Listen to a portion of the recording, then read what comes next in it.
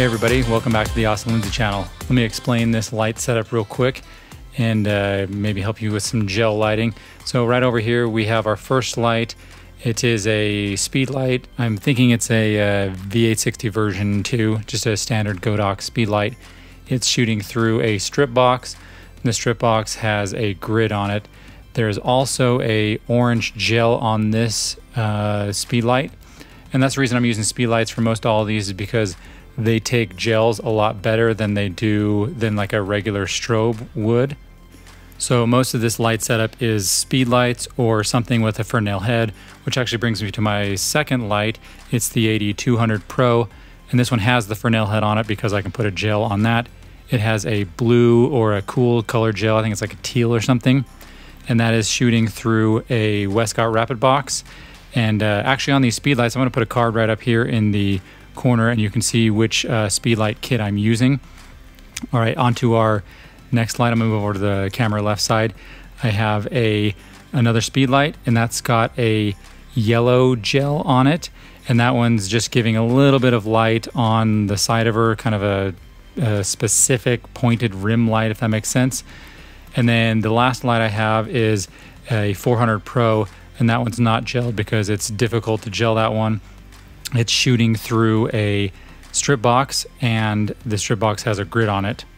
So I don't recall the power of any of these lights, but let me explain a little bit why it doesn't really matter. So let's say we have this first light here, which is the orange light. I turn that on, put the gel in it, expose for it, cool, we're good. And then I bring in the AD400 Pro, and that one is a brighter light than the speed light, so that ratio would be a little bit off. And then I put on a blue gel, which absorbs a little bit more of the light. So metering and all that stuff for the light would probably give me an exposure that I may not like. So what I do is I put the gel on, turn the light on, take a shot. If it's too bright to my eyes or to the look I'm going for, I turn it down. And same thing if it's too dark, I turn it up. So do that with that second light. Same thing with the third light. I turn that on, put a gel in it.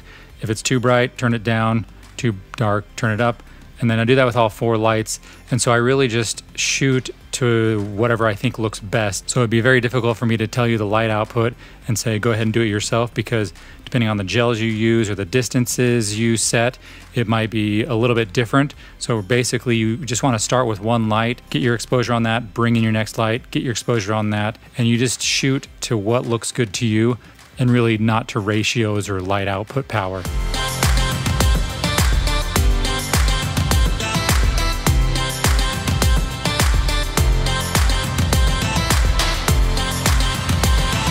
Moving on to the second look, we have a 4-light setup.